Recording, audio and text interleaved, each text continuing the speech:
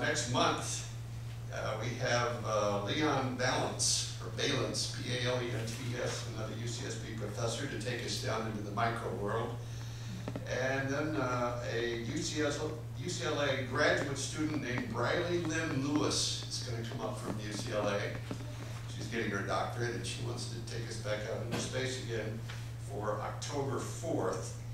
And on November 1st, Dr. Jean Carlson from the physics department of UCSB. I think she may be more on microscopic quantum, but then again, who knows? Right now, without further ado, this man's going to take us back to the Higgs boson, which is pretty recent, 7 years, and tell us everything we don't know. I know Mr. Higgs is still celebrating. Ladies and gentlemen, Dr. Claudio Campagnari.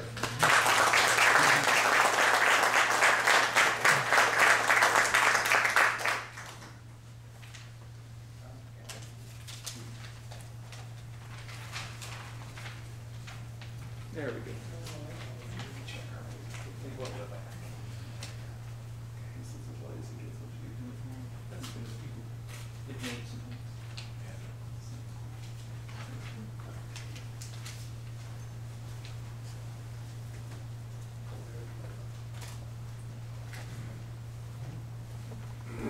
Okay, I'm being recorded, right? Sure. So I'll have to censor myself just a little bit. Can you hear me in the back? Yeah, okay. So I will tell you something about the Higgs boson. Title of my talk, the what, the how, and the why. And it's been 7 years, and it feels like yesterday when we announced the discovery of the Higgs boson. This is actually a room at CERN, the laboratory in Geneva, where we did the experiment. And Peter Higgs is somewhere over there. Mr. Higgs. The center, maybe. Yeah. Anyway, it captured the imagination of people and the attention of the international media, and we got a lot of publicity. And so now, today I'm going to try to explain to you what the Higgs boson is, why it's important, and what we've done in these 7 years since the discovery. But the main thing about the Higgs boson is that it's been a great discovery, but as I will try to explain to you, it puts us in a state of confusion. We do not know what to do with it anymore. I mean, not with it, but we don't know what it means, and we are confused. So I'll explain to you why that is. So masses. So I will say many things about masses. I will keep talking about masses, and I'm a particle physicist, and the things that we deal with are very small. We just spent half an hour in this fascinating planetarium looking at the very big. I work on the very small. The opposite, as somebody mentioned before. But actually it turns out that particle physics and astrophysics have a very strong connection, and maybe one of these days you should invite somebody to talk about that, because I think it's very interesting actually. Anyway, particle physics, the masses of the particles that we're talking about are tiny, and so when we talk about the masses, we don't give the mass in grams or in pounds, and it is more convenient for us to use probably the most famous equation in physics, E equal mc squared. Energy is equal to mass times the velocity of light squared. And we give the masses in units of energy. So we turn the mass into energy by dividing by c squared. And we do not use the units of energy, joules, or what you get billed for when you pay your electric bill, kilowatt hours. We use something called the electron volt. 1 electron volt is a typical energy involved in chemical reactions. But to remember, one thing to remember is that proton has a mass of about 1 giga electron volt, or GeV, which is 1 billion electron volts. So I will talk about GeV all the time. Think about that's the one electron volt is the mass. Sorry, 1 giga electron volt is the mass of the proton. Okay. So as I said, I'm a particle physicist. We deal with this with the very small. So an atom has a size of about 10 to the minus 8 centimeters. Inside the atoms, there is the electron, and as far as we know, the electron has no size. A nucleus, which is 10 to the minus 12, which is telling you that the atom is mostly empty space. Inside the neutrons, inside the nucleus, we have protons and neutrons. 10 to the minus 13 is the size of a proton. And inside the proton or the neutron, we have quarks. And as far as we know, quarks also have no dimensions, less than 10 to the minus 16 centimeters. So this is the polar opposite of what we were looking at a few minutes ago. So we have a model of particle physics that tells us what the basic building blocks of matter are. And we start out with the stuff that we are made of. So we're made of protons and neutrons, so nuclei, atoms, so protons and neutrons, and electrons. And the protons and neutrons are made up of quarks, call them up quarks and down quarks. And then there's the electron, and then there's also the photon, which is associated with electricity and magnetism and light and X-rays and gamma rays and radio waves, all of that stuff. So the world around us is just made of these four things, okay? But there is more. First of all, the quarks the quarks make up the proton, and something has to keep the protons together, the quarks together into a proton. And we have a theory of that, and there are particles that are associated with this force to glue together the quarks into a proton. And these particles are called gluons, okay? Because they glue things together. Then there is some radioactive decays, and neutrinos are emitted in some radioactive decays. And then there's these other particles called W and Z bosons, which are associated with these radioactive decays. And so this would be all, but it's not all, because it turns out that this pattern gets repeated 3 times. We call them 3 generations or 3 families. And so this is the up quark, down quark. Then there's another quark called the charm quark and the strange quark, and the top quark and the bottom quark. Okay? And the muon and the tau. So a muon is just like an electron, only it's 200 times heavier. And the charm quark is like the up quark, only a lot heavier. So there's this repetition of this pattern that repeats itself 3 times. And these are our building blocks of matter. And the amazing thing is that you think about building blocks, and so you think that if you're building something out of building blocks, that the building blocks would be have more or less the same mass, but they absolutely don't. So this is the first generation, this is the second generation, this is the third generation, and this is the mass in giga electron volts. Okay, so the top quark is the heaviest of them all. And it's 175 giga electron volts. So this is a building block of matter which weighs 175 times the proton. And then if you go back to the electron, that's 0.0005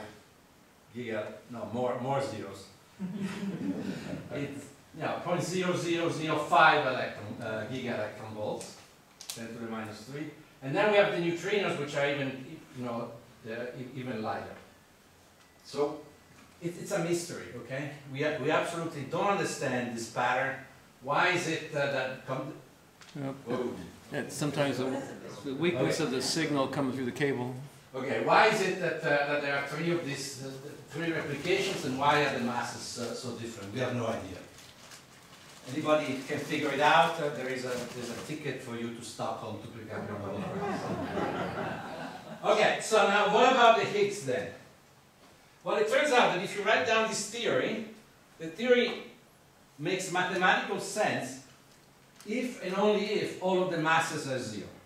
By mathematical sense, I mean that if you put the masses into the theory and you do calculations, you get results that are infinite. So it makes no sense. But we know that the electron has a mass. We know that there is mass there. So we have to figure out a way. We have to invent a trick so that we can start out with some theory that has no masses, and then something happens, and then stuff comes out with masses. We have to somehow figure out a trick. And there are several ways of doing this. And Mr. Higgs, actually not just Mr. Higgs, there were a few other people that are not so happy because I'm being recorded. The Higgs mechanism was invented in the 1960s to do this trick, and has been the most popular for many, many years, although there were many other tricks to do the same things. And we did not know if this mechanism was the correct one until 2012. And now it looks like it is correct, but it has been known since the late 70s that this mechanism has some problems. So we'll get to that later, okay, why that is. So what is this trick with the Higgs? So the assumption is that all of space is permeated by a Higgs field, just kind of like a magnetic field that permeates space, although you cannot take that analogy too far.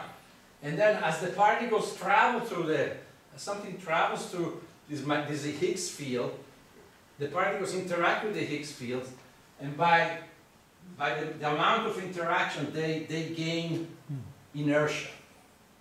Okay? So this seems pretty weird. And so, what am I talking about? So let's talk about Margaret Thatcher. Okay. So, why am I talking about Margaret Thatcher? When the Europeans decided to build this big accelerator in Geneva, which by the way they decided to do because the Americans wanted to build one in Texas, which would have been a lot better and a lot bigger, but then this was cancelled in 1992, and then the Europeans took it over. They had to convince their governments to give money, okay? And there was a challenge. The science minister of the United Kingdom challenged physicists to produce a one-page answer to the question, why is the Higgs boson and why do we want to find it? And so there was a little bit of a competition to explain it in one page. And this is the winning answer. But this is not the one page, this is the cartoon of the one page. Imagine that you have a room with a cocktail party full of members of parliament and lobbyists. I don't know if they have lobbyists in the UK, I suppose they do. And it's a cocktail party, so they're chatting and talking and having their drinks. And then Margaret Thatcher comes in. So what happens if Margaret Thatcher comes in? Everybody is going to go and try to talk to her. So she has a big interaction with the people there. And now if you think about it, she's going to have difficulty moving through the crowd. Her inertia is getting larger. Okay? And if you set Margaret Thatcher in motion with her entourage, it's going to be very hard to stop her. So this is the analogy of the cocktail party and Margaret Thatcher and with the Higgs boson and particles. So as particles go through this field, they interact with the field, and by the amount of interaction, they gain inertia, and so they gain mass. Okay? Now, a word of caution. It has been said the Higgs boson is great because it gives mass to everything in the universe. It's not really true. It's kind of a lie. It's a white lie. The Higgs gives masses to, for example, electrons and quarks, but most of the mass in this table is in the nuclei of the material, so it's in protons and neutrons, and only 10% of the masses of a proton is coming from quarks. The other 90% is associated with the energy and the interaction of the quarks inside the proton. So it's a little, it sounds a lot more exciting to say that the Higgs gives mass to everything, but it's not really true. It gives mass to the quarks and the electron, but the protons themselves get mass from most of their masses from something else. Okay. So we call this the standard model of particle interaction, which was developed starting in the 1960s and got refined as we went along. And it's a beautiful theory. You can fit it on a t-shirt. There it is. This phi, this Greek letter phi is the Higgs, so the Higgs gets 2 out of 4 lines in the standard model in the t-shirt, and you can also put it on a coffee cup, but that's also again a lie, because in reality the equation is a little bit more complicated. and even this equation is also a little bit of a lie, because there's a lot of shorthand in this equation. So anyway, if you can solve it, then you've solved everything. Wait, what is the equation for? Technically, it's the Lagrangian of the standard model. Okay, now the standard model is also an incredibly amazing theory. I mean, it's incredible, it's amazing. It turns out that it predicts that the electrons behave like little magnets. It predicts it. It doesn't, you don't have to put it in the model, it just comes out. And yes, electrons. Wait. Electrons always must be paired to act like Yeah. a magnet. To what? They always have to be paired to act like a magnet. Well, it has a magnetic moment. This is the magnetic moment. Yes, but that's just, I took chemistry for postdoc. Ask the people in your chemistry part. If you have one electron, you cannot create a spin. But if you have two, you can have one. No, an electron by itself has a spin. Want to make a bet? Yeah. How much is that? Wait, $100 bucks? How many do you $100 have? bucks. Chris, let's move on to the All right. Yes, I never offline. Okay. So not only predicts the strength of this magnet, not only predicts that it has like a little magnet, but it predicts the strength, which is given by this equation, and then has this thing here called G, which is about 2 with a little correction. And the correction, we can calculate the correction in theory, which is this. It's about 1 per mil.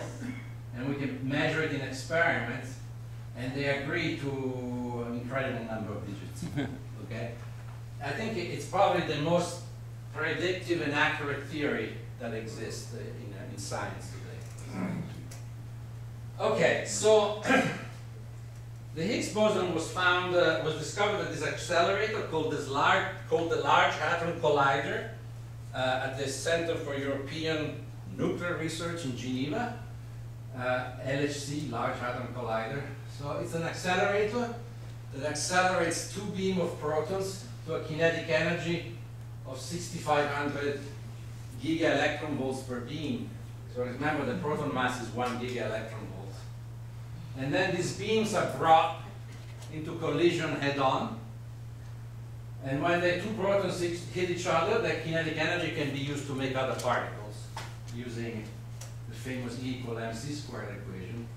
And occasionally, you might make a Higgs boson coming out of this collision, and we go look for it. And then detectors are placed around the collision points to gather the data and take effectively electronic pictures of everything that comes out. And I'll show you. I will show you a picture in a minute. So the accelerator is humongous. So this is a picture. This is what we have here. So this is Mont Blanc. This is downtown Geneva over here. This is Lake Geneva. For scale, this is the airport, Geneva Airport. The accelerator goes around like this. It's a 17-mile-long tunnel, 300 feet below ground. CERN, the laboratory, has a campus which is somewhere over here, right on the border between Switzerland and France. In fact, most of the accelerator is actually in France, not in Switzerland. And then there are experiments at various points on the accelerator ring. This is a picture of the ring inside. It's a collection. It's full of magnets. These are superconducting magnets running at liquid helium temperature. It's the biggest cryogenic system in the world. Jeez. So there's 17 miles of this, full of these magnets, and the magnets are used to keep the protons going around in a circle. So there's 96 tons of liquid helium. There's a vacuum pipe which is 17 miles long. The protons go around the ring 11,000 times a second. Bunches of protons collide every 50 nanoseconds. each bunch, so remember now you have these bunches going around 17 miles, and then you have to hit them right on top, right against each other. They have to just, you have to aim it at each other. And the size of these bunches are 50 microns in diameter. They are like a third of a quarter of the size of a human hair in size. So you have to control it very precisely. There are 100 billion protons in each bunch. And most of the protons, even if they are so well collimated, they just fly through each other, the bunches fly through each other, and maybe 20 of them per bunch hit another proton and something happens. They're doing 6/10 the speed of light, aren't they? What? They're doing 6/10. No, it's 99.9. 99.999999999. That's because there are very many bunches. The whole accelerator is full of bunches. I will show you actually a little animation for that. Well, here's the animation. It all starts with a hydrogen bulb. That's where you get the protons. Okay? And so they come out of the hydrogen bulb, they get ionized, and then they go into a linear accelerator. They go into a little accelerator called the booster. Another accelerator called the PS, which was the state of the art in the 60s. Another accelerator called the SPS, which was the state of the art in the 80s. And then you get thrown into the big collider. Now you see there are many, many bunches going around. Okay? And then there are 4 experiments around the ring. The 2 bigger ones are CMS, called CMS and Atlas. Santa Barbara, you see Santa Barbara works on CMS, so these are the good guys. Cool. And those are the bad guys. Is it my problem? Okay, fine. It's long And then there are a couple of specialized smaller experiments called LHCb and ALICE. So CMS is the detector that we worked on. Here at Santa Barbara, we built some pieces of the detector, and we shipped them to CERN, and we installed them at CERN. So here, the detector is the camera that records the interaction. As I said, UCSB works with CMS. Each detector was designed and is operated by a collaboration of thousands of physicists, thousands of scientists. It took about 12 years to build. And now we are actually in a phase of upgrades where actually we are building more and better pieces to make it work better and better. So this is a picture of the detector. It's like an onion, and you peel the onions and there are various layers of detector. It's complicated and everything, but what I want to point out is that this is a person for scale. Oh. So this is our camera, okay? I think these numbers are obsolete because I stole a slide from a talk that I gave some years ago. There are about 2,000 PhD physicists, 1,000 PhD students, and 1,000 engineers. And for CMS is an Italian, American, Russian experiment, mostly. But we have a lot of other countries as well. So it's good to know Italian and English. Everybody speaks English. I speak Italian also, so there are some advantages. These are the institutions in the United States that are involved in this. They are kind of all over the place. In California, we have UC San Diego, Caltech, UC Riverside, UCLA, UC Santa Barbara, Livermore, and UC Davis. The other UCs are with the bad guys, the other experiment. UC Irvine and UC Santa Cruz and UC Berkeley are with the other guys. So, you can see that it's a large collaboration of universities all over the United States and in fact all over the world, as I was showing you over here. These are pictures of the detectors. It was being assembled. This is our camera. What you're seeing here is a humongous superconducting coil as it's being installed in the detector. It has a 3.8 Tesla magnetic field. It has 2.3 gigajoule stored energy, which is in the magnetic field, which is like 1/2 of a ton of TNT, okay, of energy stored in this magnetic field. This is another picture as things were being assembled. These are people, full scale. You must admit the colors are pretty nice, huh? Okay. And this is the two halves of the detectors before they get closed. Here's some guy, I don't know what he's doing there. But he has a nice helmet. It's the same helmet in my picture, by the way. And this is what happens. This is a picture of the detector and what happens when particles interact. So particles are coming in from both ends of this detector, which is like a big cylinder. And they come in, they hit each other, and then all hell breaks loose. Boom. This is a typical interaction. You see all of the particles coming through.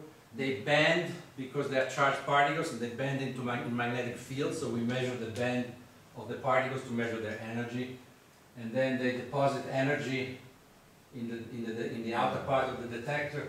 And these blue things here are these blue things are like the energy depositions. Yes. Cloud chambers? Are they? No, cloud chambers are way too slow. For the tracking, what we have is like 200 square meters of silicon detectors, so it's kind of like the stuff you have in a camera, but 200 square meters worth of it, and it's a little bit more sophisticated also, because it has to take a lot more data and also a lot of radiation. It has to survive radiation. How fast do they being read out? They must be really. So yeah, that's an interesting question, because it turns out that we cannot read out all of the data coming out because there's too much data coming out. So we read out about 1 or 2 kilohertz of data of interactions, and each so 1,000 or 2,000 a second, and each interaction is maybe 100 megabyte. So we have one of the biggest. Well, now people talk about big data. Well, this is big data. Yes. You keep saying, oh, a camera, a big whole. Well, it's like a camera. How do they get those pictures? These pictures, it's because it's every little detector records. So, for example, you have a particle going through, and you have many detectors, and you record the point where the particle goes through at every detector, and then we write software to join together all of the points, and then we make pictures like this. These pictures are just for show. So you sample the data then? We sample the Do you data. randomly sample? No, absolutely not. How do you know you're not missing something? Absolutely, very good question. We don't sleep at night thinking that we might have lost something. So there is a what we call a trigger. So you call it the trigger, is what selects the events, and there's a trigger menu which is made up of 300 different paths with different conditions, and we try to cover where we think the interesting stuff is, but it's like looking for your keys under a lamppost. And so I always hated that. yeah, me too. And yes, so that's a concern, and we always worry, are we missing something, because the interesting stuff is something that we haven't thought about. So you set a threshold, basically. We set thresholds, we set combinations of things, Okay. all sorts of. It's really a menu. Yeah, okay. Okay, so how do we find the Higgs? So if the Higgs exists, the standard model will tell us how it behaves, and we can calculate the probability that a Higgs is made in a random collision. Now the problem is that the probability is tiny, 10 to the minus 1 in a billion. So 1 in a billion of the collisions, a Higgs might be made, and so we have to go look at it, and it's a needle in a haystack type of problem. And then it gets worse, because as soon as it is made, the Higgs decays.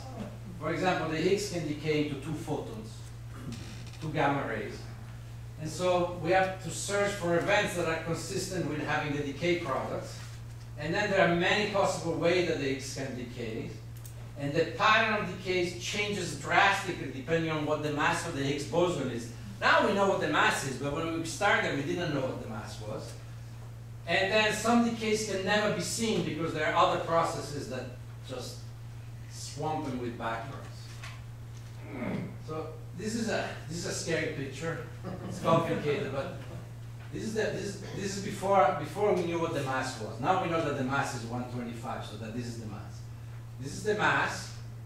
This is the probability for a given decay. For example, so this decay, which is into a bottom quark and an anti-bottom quark, is the dominant one, like 80% of the time.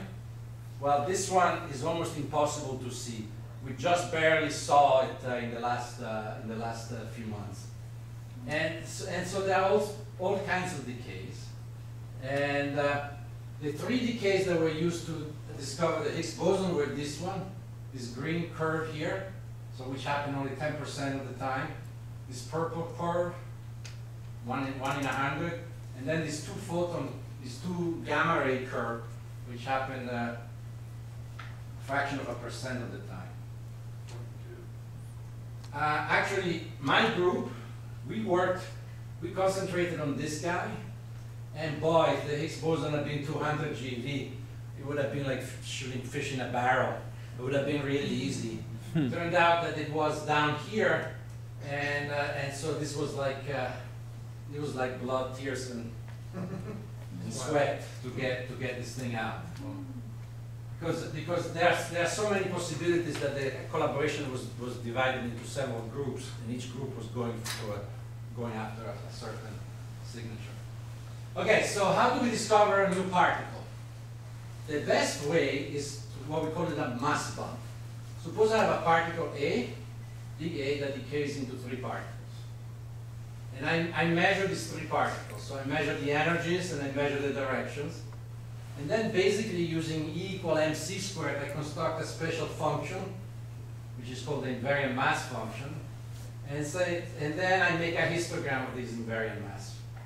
So imagine now that I have these three particles, A, B, and C. And they do not come from this. They come from somewhere else. Then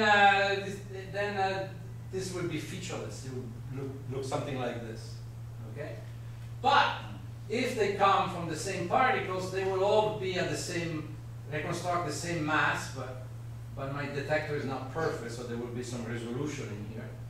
And then when I take the events that are not from A, and the events that are from A, and of course, an event comes out and doesn't say, hey, physicist, I'm a Higgs decay.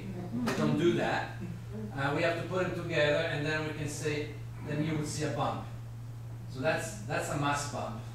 That's the easy, quote unquote, easiest way to discover a particle, through a mass bump. And in fact, this is what happened. This is the Higgs to 2 gamma rays in 2012, and you see that there are a whole bunch of gamma rays, a continuous distribution, and then here there's a little bit of a bump at 125, and this is Higgs to 4 electrons, or 4 muons, or 2 muons and 2 electrons, and this is the distribution. There's a bump here, obviously, but this bump is a particle that we know very well, the Z boson. And by the way, the light blue histogram is what we predict the distribution to look like if the Higgs did not exist. So we know how to predict it. And then here there's a little bit of an accumulation of events. There's a little bit of a bump. Now this nice red curve is very nice because it draws your eyes, so it makes the bump really stick out. Okay. What about this? Is that a bump?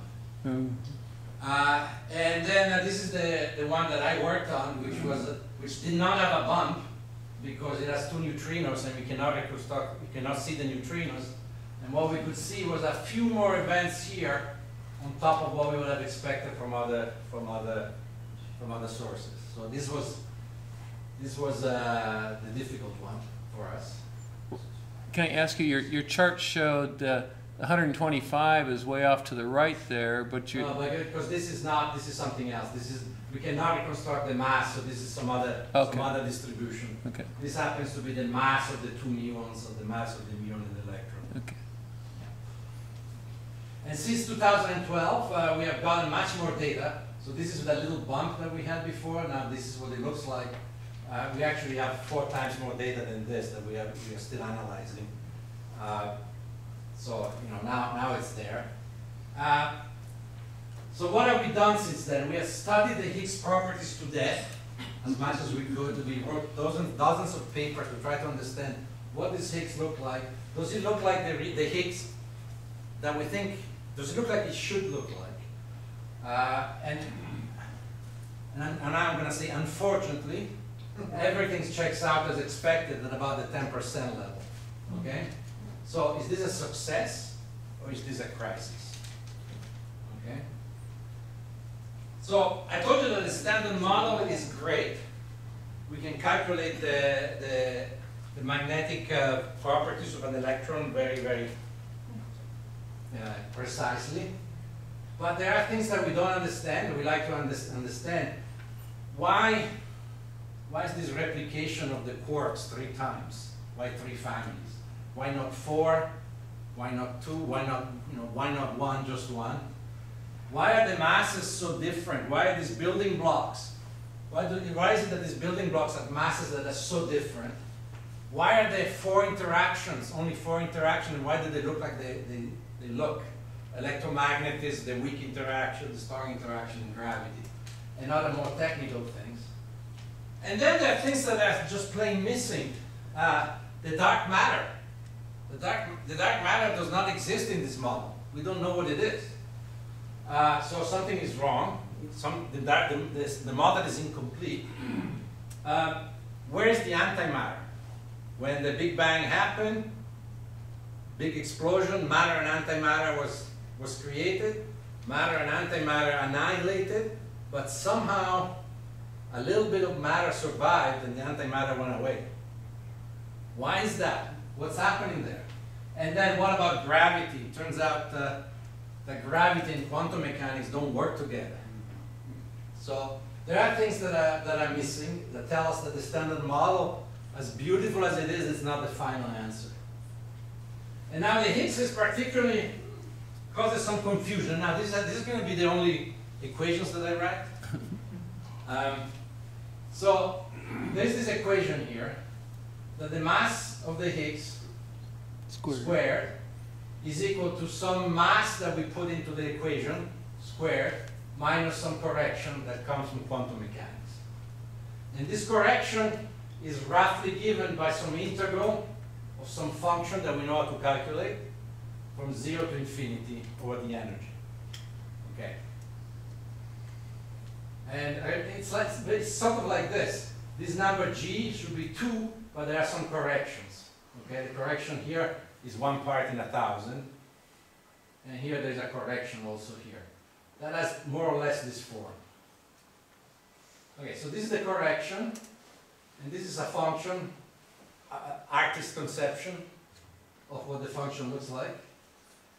So this is the function, this is the energy, and it does this, but we have to take the integral from 0 to infinity to get the correction.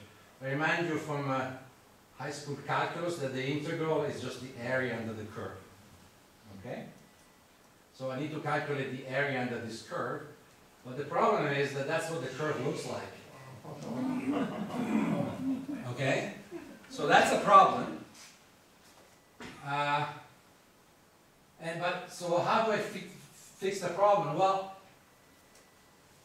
the physics that I know is over here, and then maybe there is some physics out here that I don't understand at very, very, very, very high energy. And this physics will take this curve and make it go down like this, and then this integral will be finite, this area will be finite, and then everything will be potentially okay. Alright.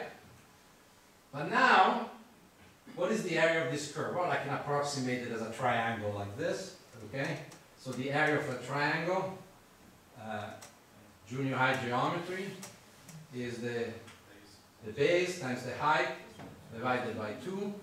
So the height is a times e nu. The base is e nu, so this is the area. Okay? So this is the correction.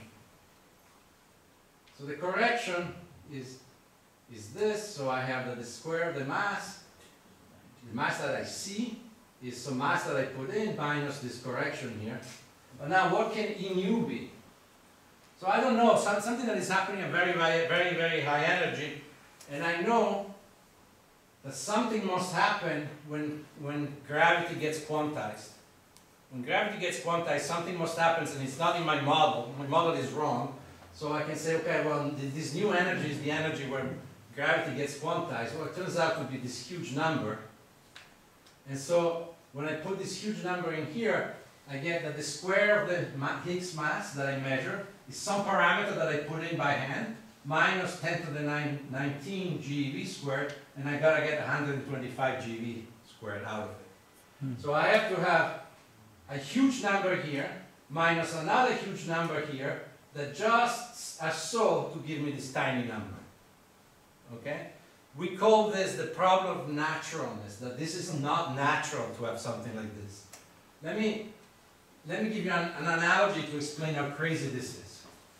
Suppose you have an accountant sitting in Washington that tallies all of the government expenses in 2019. Now I looked them up, it's about $3.8 trillion. Okay? So more exactly, let's imagine that this is what comes out of the US Treasury every year. And then I have another accountant that tallies out the tax revenues. And let's pretend that there are also 3.8 trillions. It's not.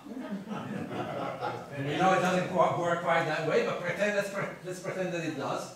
And this is what I get. 3867, 987, 967, 321, 66. So the balance is 1 cent.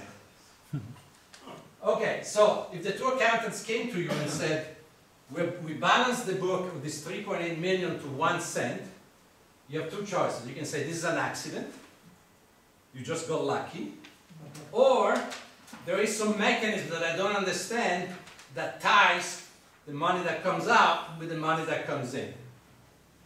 And so this is what we think is happening here, that there must be some mechanism that ties these numbers here, or that the numbers are not so different, and that in fact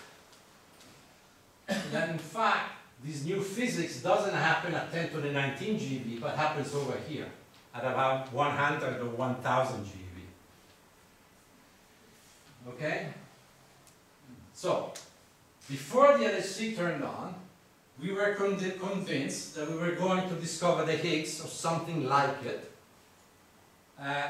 But we also were convinced that if it was the Higgs, there should have probably been also some other interesting stuff happening at those energies to prevent, so that the cancellation wouldn't be so ridiculous. Okay?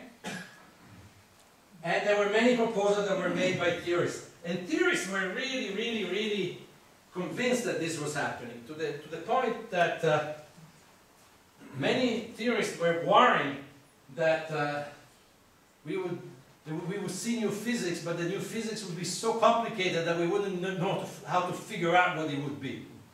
And this was this was also almost looked like a crisis, and people ran workshops called the LHC Olympics, where they made fake data and they gave them to teams, fake new physics data. They gave them to various teams of people to go, okay, try to figure out what it is. Okay, people thought that was a problem. One of my colleagues from Berkeley had the best retort to this. He said, look, if we find new physics, we all go to Stockholm and then we'll worry about it when we come back. Figure it out. And then the interesting thing is that some of this proposal, for example, a new theory called supersymmetry, would have also solved other problems. So, for example, supersymmetry would have solved this problem. There would have been no big cancellations to worry about. And it would have given us as a bonus dark matter. It would have been great. And so this was the favorite theory of new physics before we started running the LHC. And I spent the last 7 years working on supersymmetry. But it has not worked out. It's not there. We haven't found it. So this is the puzzle. The LHC continues to accumulate more data. The most obvious ideas of what the new physics could be have been ruled out. And we continue to look in more exotic corners. And as you said, we worry that we throw away the baby with the bathwater. Okay, we're looking. We're trying to leave no stone unturned. And the problem is that when we are sure that there's new physics somewhere, we now have lost guidance on where the physics could be. It could be anywhere between 10 to the 4 and 10 to the 19 GeV. And it would be great if we could build an accelerator to go to 10 to the 19 GeV, but this would be an accelerator the size of the galaxy. And that's a little too expensive. But the galaxy itself isn't, not the galaxy, but the cosmos itself is an accelerator, right? And so this is one of the connections now between the very big and the very small that I was talking about earlier. Okay, so to conclude, the discovery of this particle has been a tremendous success for particle physics, for the Standard Model, and I find myself to be extremely lucky and privileged to have been part of this journey. The theories developed, the theory in the 60s and the 70s, more theories to figure out how to make detailed calculations that help us in designing the experiment and interpreting the experiments. Us experimentalists came together, all thousands of us, with all of that, all of the complications that you can imagine, to build these detectors and to do the data analysis. Machine physicists designed and operated the LHC. It was like, tremendous worldwide collaboration of people. And of course the taxpayers footed the bill. But the new physics that we expected, we were hoping to show up, would show up at the LHC, did not show up, at least for now. The LHC is going to run for another 15 years or so. It's going to get upgraded in terms of intensity and so on. And we are looking in all corners of phase space. But the reality is that we are confused. Thank you. How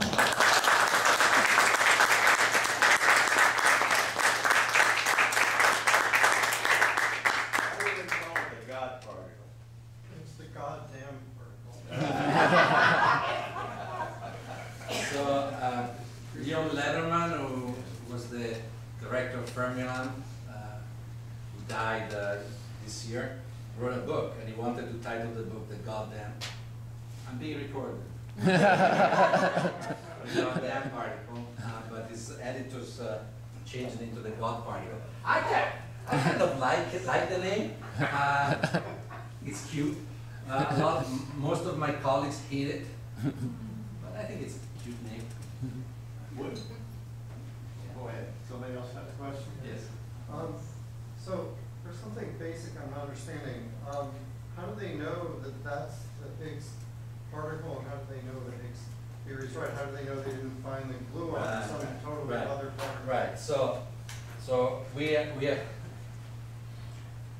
are trying to measure everything we can about this particle that we found, and so far all of the measurements, sadly, agree with what we call a vanilla Higgs would look like in terms of how it decays, how it's produced, etc., etc., etc. But with the LHC, we can only check things more or less at the 10% level, because the LHC is a dirty environment. There's a lot of other stuff going on. The Europeans are putting forth a plan for the future, and part of that plan is to build a dedicated electron-positron collider where everything would be a lot cleaner and things could be measured. For example,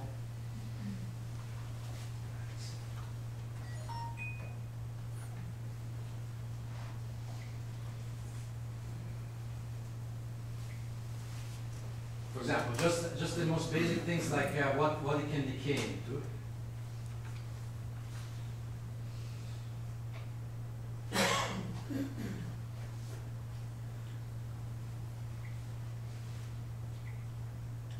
This decay has barely been seen, the black curve. The purple curve is absolutely impossible to see, it's too difficult. This red curve has sort of been seen. This green curve is impossible to see. This one has not been seen yet. And but with a different type of accelerator, you can really study this to 1%. That's the answer. Yes. I still don't understand from the Maggie Thatcher joke how the properties of mechanics, the mass, the inertia, and of course the distortion of the space-time that gravity requires, comes from this particle at this particular energy. So gravity is a separate story, but mass is inertia, right? So imagine that you are, MA. huh? F equal MA. Yeah. Inertia. Right, it's inertia. So imagine now that you have a ball, and you're throwing the ball. It's not a very good, not a perfect analogy, but and you're throwing a ball through molasses. Because the ball interacts with the molasses, the ball slows down. It's like it has a lot of inertia. But slowing down is not. Yeah, I said that it wasn't a very. Things that move steadily are not affected, only accelerating. Absolutely right. I said that it wasn't a very good analogy. but it's this kind of thing. It's by the interaction with this field, with this field, it acquires inertia. And the field itself is just the presence of the scattering of things. No, the field itself is something that we think is all over the universe. Just like it would be like a huge magnetic field that is everywhere. But there are these particles. And how does the particle and the field, those are two different words, what do they mean physically? What's the connection? so the particle, technically the particle is an excitation of the field. So a particle. It's a state of the field. It's sort of a state of the field. It's like, so a particle is, for a field, there's a particle associated with it. So for the magnetic field and the electric field, there's a particle associated with it, which is the electron. Photon. Sorry, the Like photon. Thank you. the quantum step, you could say, in the state pattern of the field. Sort of, yes. The field can exist in this configuration or the next configuration, the difference being one particle. Not quite. Is it okay to say that the particles are students in the field? Yeah. It's an excitation of the field. Yes. How does the field affect the flavor of Yeah, that's a good question, because actually, because as we know, they change flavor as they travel through space. right. That's a separate issue because the field only affects the masses, it doesn't affect the flavor. But actually, why we know that the Higgs gives masses to these guys, Yes. we do not really know if the Higgs gives masses to these guys. In fact, they could be. In fact, we think it's something else. In fact, we think that there's a good chance that the neutrinos are very special particles that are their own antiparticles.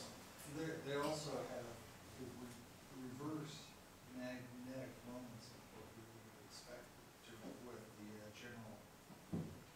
Well, nobody's neutrinos do not have magnetic moment. I don't think. I think that's how you actually measure. No, you measure neutrinos by their interactions with, and the interactions is to the exchange of Right. W particles and Z particles. When they have big quantity. Yeah. I got much more mundane questions, Yes. being an engineer. Number one, you've got the 17-mile ring that's at a high vacuum. Yes. You must have some valves or something you can shut off when you go in and put these detectors in. And number two, you said that the field in there was like 3.7 Tesla, which is minimum twice what's necessary to saturate any ferromagnetic material. Right. Steel, like 22 Right. Teslas. How, those are toroidal magnets. So the magnetic No, they're not. There are two sets of magnets. There are the magnets in these magnets here. These magnets here. Right. These are dipole and quadrupoles. Oh, okay. The dipole make the beam turn, and the quadrupoles So focus. these aren't then at 3.7 decibels? No, these are more actually. Oh, really? Yeah, oops. Sorry. What happened here? It's temperamental cable connection there. No, it may have been me. I pressed the wrong button or something. Turn it off. There you Yeah. go. Let's see. We'll search that offline. I think these magnets are 8 Tesla. The dipoles. But they're small, and the vacuum pipe is inside the magnet. Okay, so you know, people can walk around. Do they have to leave their keys? Well, not only that, they have to have respiration. You know, if they quench and all the helium, and all the helium evaporates, they're going to die for lack of oxygen. So they have to have also that respirators. So this mic. So there's a pipe here that goes through when we run the experiment. When we access the detector, which happens only once a year like this, then the pipe that goes through the detector is removed, and so that we can access it. Okay, so those valves are shut off. Oh yeah. We had several months ago a discussion of dark matter. Yes. Could dark matter be your correction? No, yes, in the sense that, for example, the supersymmetry that I was talking about, and I spent the last 10 years of my life chasing with no success whatsoever, would also have dark matter coming in. The dark matter would actually not affect that correction very much. It would be other things that come with supersymmetry that would affect that correction. But people love supersymmetry because it would also give you dark matter just for free. Thanks for chasing it. All of the forces, bosons are the force carrier. Correct. So, in using that thinking, if the Higgs is a boson, what is the force that it's carrying? It's not, yeah, it's a different, okay. This is where see that the equation looks different. but it's a different type of interaction. It doesn't look like the interaction of photons or of gluons or of W's and Z quarks. It's a different type of interaction, and this is why the Higgs is special. The Higgs has, the reason why you have this big correction is the Higgs has spin 0. It's the only particle that has spin 0. Fundamental particle that has no spin. And the problem with the quantum correction comes from the fact that it's a particle with no spin. So it's an interaction, but it's a different type of interaction. We don't really talk about it as a force. We talk about it as an interaction, which is also a force in some sense. Could you say it's kind of like the force carrier of momentum? No. It wouldn't be that. It would not be that, no. I have a fairly primitive understanding of this, but at one time you talked about the 4 forces and you mentioned gravity. Yeah. I'm having trouble understanding gravity as a force. I like gravity as just the bending of space. Yeah, okay. In classical physics, gravity is just a force. In general relativity is the bending of space, but the marrying the general relativity and the bending of space in quantum mechanics has proved a very difficult problem, and we don't have a theory that does that. So we still call it an interaction, although it's supposed to. it has to do with the bending of space. All of the standard model is done in flat space. Okay, so but at some point we need to put it into curved space, and we have to do that when the energies are very, very large, and that's why we know that this is not the final story. That suggests a question. In all the quantum theory we have, there's a relation between the frequency of whatever it is and the energy Yes, through the Planck constant. correct. Would that hold for gravity as believed, or would there be a new Planck constant? Since you're saying the two don't go together, so it's a major discovery of the whole idea of quantum mechanics Yeah. is the Planck. Correct.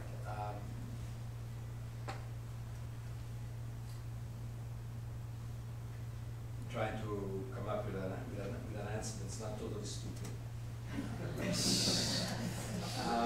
You're being recorded.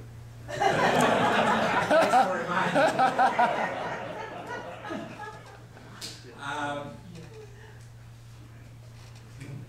The bottom line is that nobody knows how to do that. Really, I mean, So no one knows. I mean, if you know, maybe the string theorists think they know how to do that, but nobody really knows how to do that. In a way that fits all the way from the energies at which this is relevant, all the way to the energies that we have probed in the laboratory. Yeah. It's my stupid, simplistic, infantile notion that I came up with when I first heard about the Higgs boson. Oh, they found an even smaller particle. But they're all small. They have no size. Even smaller, but That's when I grew up, we had atoms, and then we learned that atoms are made of protons, neutrons, and electrons. Then suddenly they became made up of quarks. Right. And my thinking was, old man Higgs said, now everything's made up of Higgs boson. That's not true. The Higgs boson sit over here separately. Now the question is whether the quarks are actually maybe there's something inside here. Okay, that's a question. And you see when it says less than 10 to the minus 16 centimeter in size. So this is 1,000 the size of the proton. This is as far as we were able to probe experimentally. Okay. Now it could be that there are things in here, and there are theories that say that there are things in there. They're called preons. I mean, we like to invent names, but they don't work very well, these theories. And so I think now most people think that no, there's nothing inside. These are just point things with no size. But we are confused, so I don't know, right? We don't know. Certainly none of the rest of us. From the point of view of the measurements, leaving aside what the theorists tell us, since still being recorded, right? Because everything they told us has been proven to be not so correct over the last 30 years. Maybe it is that there is some stuff in here. And yeah, this is one of the things that we're looking for all the time. So Higgs doesn't make up everything. It's just No, Higgs is something that sits. particle. It's another particle. Okay. Well, if there are no other questions, I think we can answer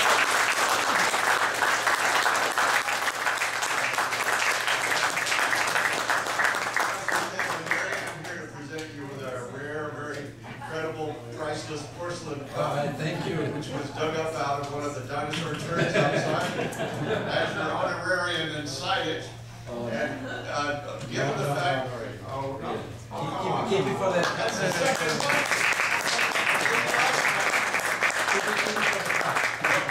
Will you do the honor of you, and is your wife and daughter still here? We are. All right, because there may be some groupies, science groupies, who come up with more questions. Okay, If you'd like sure. to field their questions with a full Absolutely. plate, then we'd like you and your wife and daughter to start our food table. And the rest of us will come and ask the questions, and you'll have a full plate. Thank you very much.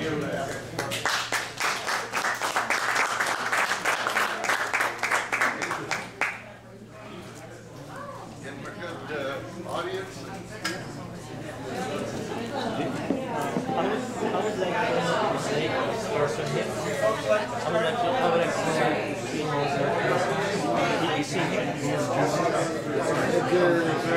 October and September. Brandy. Yes, please. Good.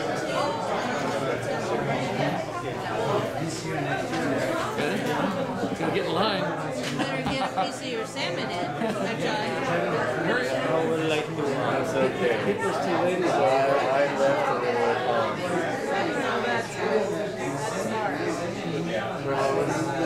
how about just like